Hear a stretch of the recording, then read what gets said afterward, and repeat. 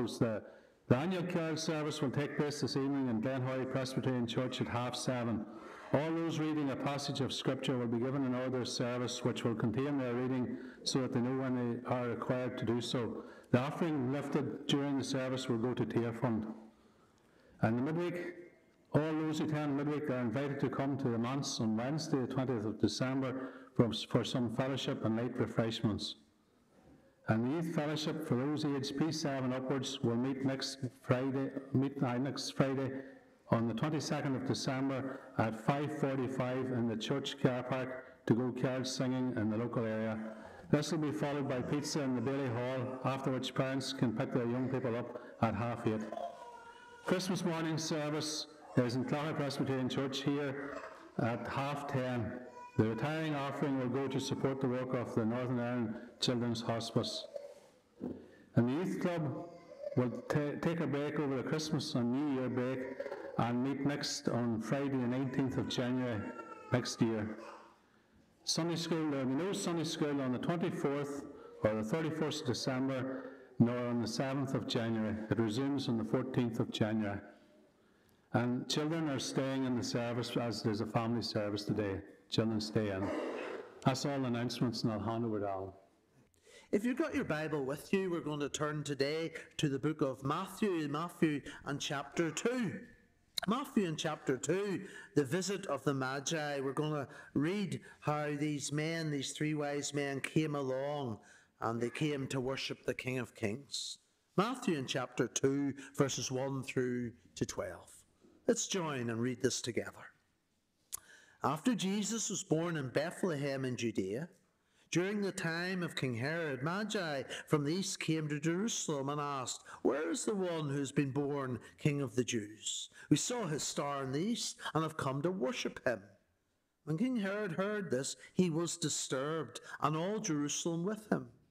When he had called together all the peoples, chief priests and teachers of the law, he asked them where the Christ was to be born.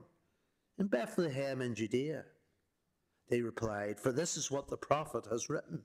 But you, Bethlehem, in the land of Judah, are by no means least among the rulers of Judah. For out of you will come a ruler who will be the shepherd of many people, Israel." And Herod called the Magi secretly and found out from the exact time that the star had appeared. He sent them to Bethlehem and said, "Go and make a careful search for the child. As soon as you find him, report to me, so that I may too go and worship him." After they had heard the king, they went on their way. And the star they had seen in the east went ahead of them until it stopped over the place where the child was. When they saw the star, they were overjoyed. And coming to the house, and they bowed down and worshipped him. Then they opened their treasures and presented him with gifts of gold and of incense and of myrrh. And having been warned in a dream not to go back to Herod, they returned to their country by another route. And we finish there, verse 12. We know that God will bless the public reading of his precious word of truth to each one of our hearts today. Now, you all can't come to the front, all right? You have to stay there. But I don't know. I think there's something flashing in the corner. What's flashing in the corner? That sounds bad. But what's flashing in the corner? Who's going to shout out? There's a tree flashing. Well, the tree's not flashing. The lights are flashing. You may get that fixed. There's something wrong with it. If my house was like that, my wife would be giving off to me. But listen, that's a sign of Christmas, isn't it? Who's got one of them in their house? Half of you have anyway. That's sad. I'll get you a tree, so well, for next year. But listen, no, that's a sign of Christmas. But I was just thinking, what's Christmas all about? What's it all about, boys and girls and young at heart? What's it all about? Now let's think, what's it all about? Let's see, the Christmas tree, it's about, that's right. How could you forget? It's about Jesus. Isn't Christmas about Jesus? Okay, so you remember that. Christmas is about Jesus. But see, for me, what I do, I'm a man of leisure. All counsellors are like that. No, some of them work really hard, but I turn up for work. And I go, what I do, I go to what this man here does. If anyone knows what this man does, now if you don't know what this man does, well, you'll soon get what he does. But he goes to craft fairs. And that's what I do, Christmas craft fairs. And I love it. I've been to about 30 or 40 of them, and I haven't a penny left, right? Who goes to craft fairs? And we markets and stuff, aren't they great to go to? They're brilliant to go to. But what happens is, I always have to put £1 in my pocket, or even more, because I have a habit of buying things. Because at Christmas, we buy things. Because Christmas is all about, well, it's all about Jesus. But it's about presents as well, isn't it? Buying presents and giving them to someone else. Now, I've got the car here, I'm the big car. If anyone wants to give me a gift going home, I'll take it. I want you to know that. Even a nice dinner down the road at Killyhevelin, I'll take a wee voucher. It doesn't really matter. If someone's very keen to do that, I'll not turn it away. But it's good to give gifts, isn't it? So I brought my bag. And in my bag, I've been at the craft fairs. Now, I do apologise at this point. I haven't bought a off you yet. All right. Okay, at this point. Okay, this time next year could be a whole new ball game. But I have been around the craft fair. So one of the first things I needed for Christmas. Now, I noticed this. Let's have a wee look. We're all in our suits there. Yeah, and even I'm in my suit. This is a new one, you know. Since I went on to council, I had to get a bigger waistline. And so I've got a new suit. And but I'm going to lose it next year. But one of the first things I bought, because I know it's Christmas, is this. What do you think of that? What do you think of that? Has anyone got one like that? Okay. So no one's admitting it. Where's your Christmas jumpers? For goodness sake, get into the spirit. This is mine. And do you know what? I turned up at every council meeting in this. And people look at me. The DEP always saying, "Oh, you not wear a suit." But I do, at times. But I wear this because it's Christmas. Because we got into the festive spirit. So this is my wee jumper. So I've got this. I'm all sorted. Now, what else? I got this at a craft fair. What do you think of that? Anyone see? What do you think of that? They told me this. Right, you think of that? Look. It's a unicorn, right? But they told me if I put hot water in this, that it would change colour, and it doesn't. They had me on, and I'll never find that person again. They're from Cork or somewhere, and I'll never get that, but I got that. But a nice present for someone. Wrap it up, look the part, they'll say thank you. So I got that there. I like these wee nifty things. A lot of this stuff's homemade, and like these things here, I don't know, these are homemade. Oh, I like those. I like those. You like one of those? Oh, do you? I'll share that with you. I've only two. Look, mince pies. Oh, with cream and all. That's the problem. Need another suit after Christmas. But look, you see mince pies? Look, see mince pies? Look. Right, so that's mince pies. We do a lot of eating over Christmas, maybe too much eating. So that's my mince pies. So what else have I? I got this. Nice wee hat. Would fit you, wouldn't it? Wouldn't it? But you maybe get one of those at Christmas. This wee hat. Know how I know that's brand new? Because I haven't took the label off it yet. Okay? So maybe I'll wrap that up and give it to someone, a wee hat. Is that right? Nice wee hat. But look what this one says. Look. Can you read that? Moon. My wife thinks that's where I'm from. Look. Moon. Look. Took you a minute there. Look. Moon. Now, it says moon. Can you see what's below that? Gelato. Gelato. Gelato? What's gelato? What? Ice cream, that's right. You're all right. Is that Italian? Is that Italian? I don't know Italian.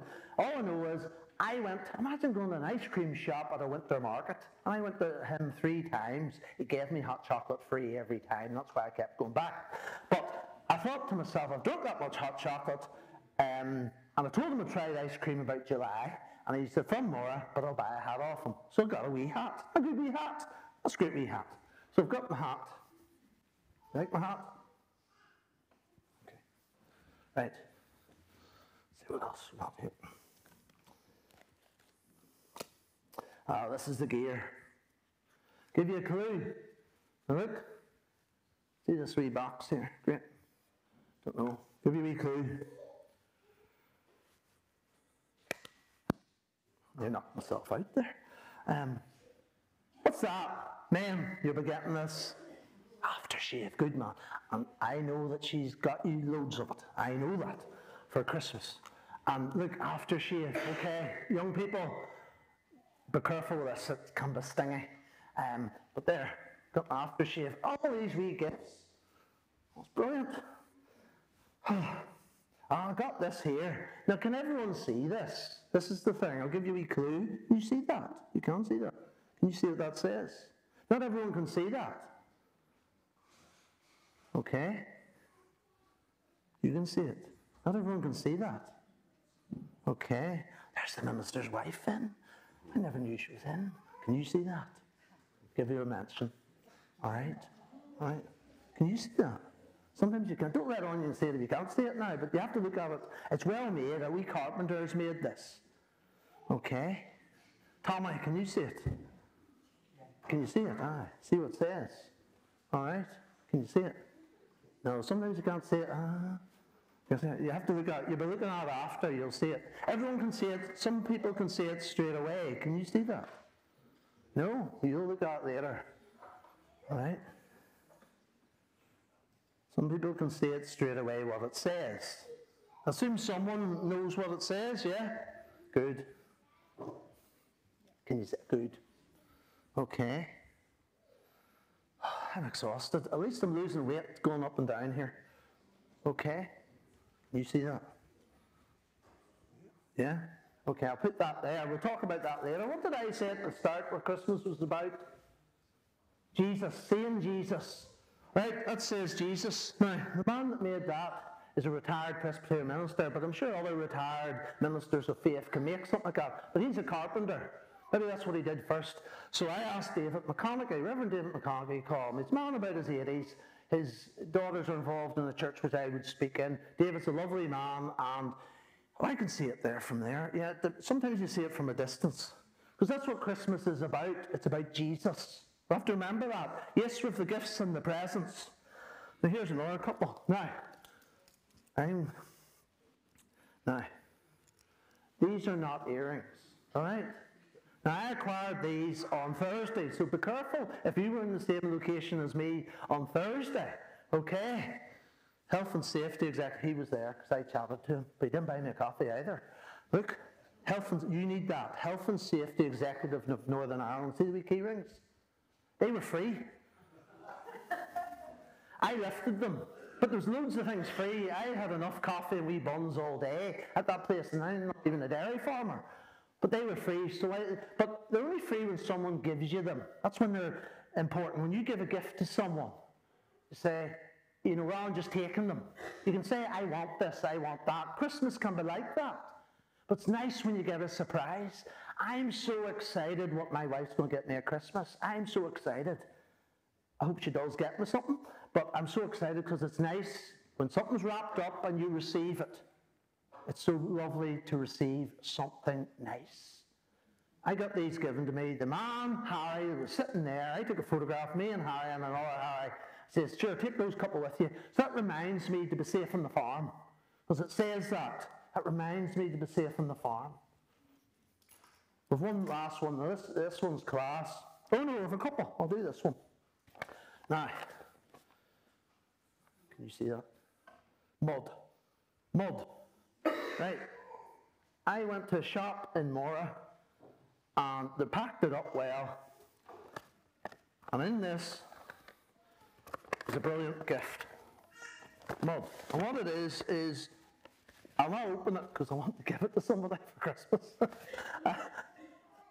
It's a cup. It's handmade, a potter. This young family have started up a shop in Mora and make pottery. And he sits at the wheel and he makes what he's thinking about. So he thinks about it and he uses his hands because he's gifted and he makes it into a cup or a saucer or whatever. I could have bought a full set for the price I paid for that in Tesco's. But that's by the way. But that's a great gift. And that's a great gift for everybody. And I could give that gift to someone. I wonder who's going to get that gift. I don't know. I don't know who I'm going to give that gift to. I'm not really sure. Lastly, this is the ticket, this stuff here. This is the ticket. Now, you probably think it's coffee because I talk about coffee, but look, what's that? Hot chocolate. Hot chocolate. And this isn't any old hot chocolate. This is hot chocolate from Portadown. And, but no, this is hot chocolate. Who likes hot chocolate? Oh, everybody. Oh, this is my hot chocolate, all right? I'll probably give this to the biggest family, and maybe do this, but you might be allergic to this hot chocolate because it's brewed from India. It's this guy that I met. You see, when I buy all this stuff, what happens is I get talking. My wife sends me out. I say, I'm going to the Christmas market. And 3 hours later, I rock back. What were you doing? Well, I was talking to 2 people. You know what I mean? But what I do is I buy something. And I come to a Christian person like this, and I can talk to a Christian person like this. He knows the Lord. But see these people here, especially this one here that owns that, he doesn't know Jesus. Know how I know he doesn't know Jesus? Because I asked him. It's as simple as that. I still bought the hot chocolate off him. I still took an interest in the hot chocolate he was selling me. And I said, he gave me a wee taster. Now, it was a different man. All I done was hot chocolate there the other evening. It was a different man from the gelato man. He was trying to sell ice cream on a cold winter's night. I told him he wasn't wise. He was safer sticking to the hot chocolate. But I said I'd do that during the summer, give him ice cream, or go and see him, because I want to see him again too. Because maybe I want to tell him about Jesus. And we all do that. When we buy something off someone, we pay for it. We pay the price for it. That there was £7.50, I think. I remember a figure like that, but that will last me for a good year anyway. But no, what's in that's important. I was looking at the ingredients, and there's 5 spices in it. There's cinnamon, there's cloves, there's nutmeg, there's chocolate, there's cocoa. It's not just where the chocolate bar and you melt it, and that's it. This is a special mix, special brew. And he learnt this in India. He went to India, and when he came home, he couldn't get anything like this. So he says, I'll make this. So he's a young entrepreneur. So you have to support people like that, take an interest in what they're doing. And that's often the case as us as Christians. Sometimes when we pass people by, Jesus never passed people by. Those 3 wise men, remember the 3 wise men we're reading in the passage? They weren't going to pass Jesus by. They were looking for Jesus. There was a star there up in the skies, and they knew if they followed that star, they would come and see Jesus. They needed a pointer, and we boys and girls and young at heart, we're all pointers to Jesus, because we can invite someone new here at any Sunday. But we can tell people about Jesus. We can just be bold and courageous, because we need to do that. Yes, I get my hot chocolate, and that will last me for a certain length of time. I don't know how long it will last me. I nearly opened it the other day, but I had no milk. so I didn't open it. And I'm glad I didn't, because I wouldn't have brought it with you when it was half opened. But if you smelt this, oh, the aroma of this stuff is powerful. It's a little like Jesus. Have you tasted Jesus? Do you know Jesus? Do you know it's not about the Christmas presents, the Christmas tree, and Santa Claus and all those things? They're the most brilliant thing. I love it. I love Christmas morning when the man in the red suit arrives. I love all that. And I love Christmas. And I love the eating bit and the wee nap in the afternoon. I love all that. But it goes by. But what doesn't pass by is Jesus. Those wise men did not pass Jesus by. There was this guy called Herod, and he was a wicked king.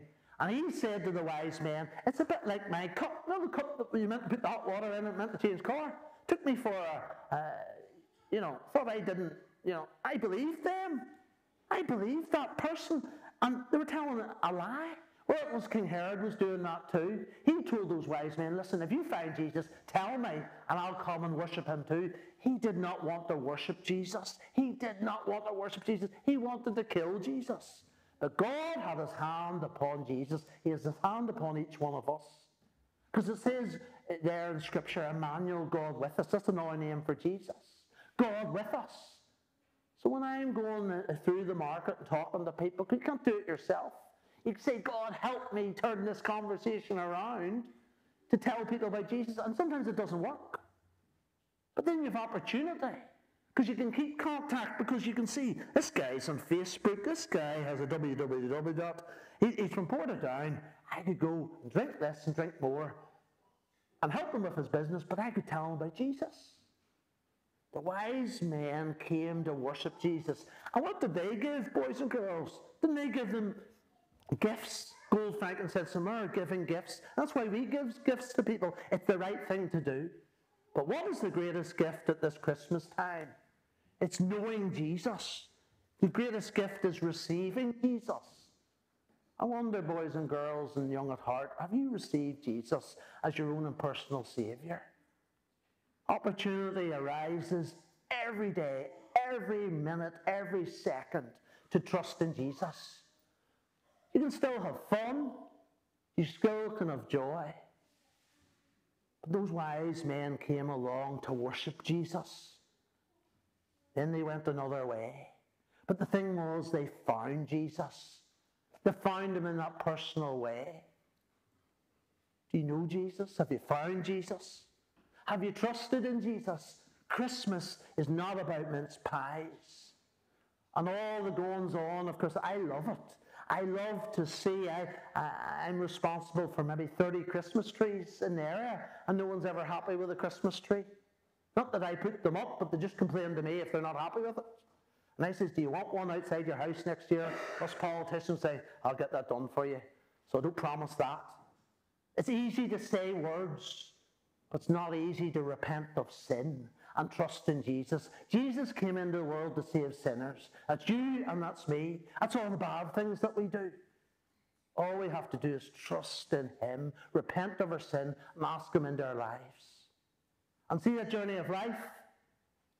It will be up and down, it'll be round and round. There'll be handlings, there'll be good days.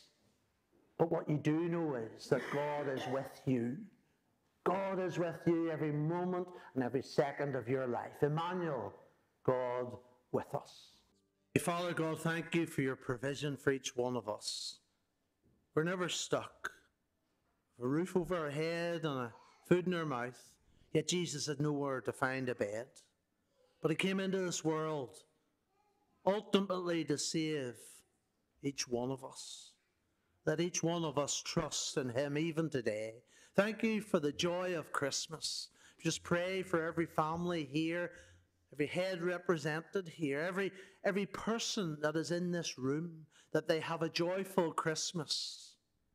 For those that are struggling with the things of life, bring them that peace that surpasses understanding. You're the God of peace.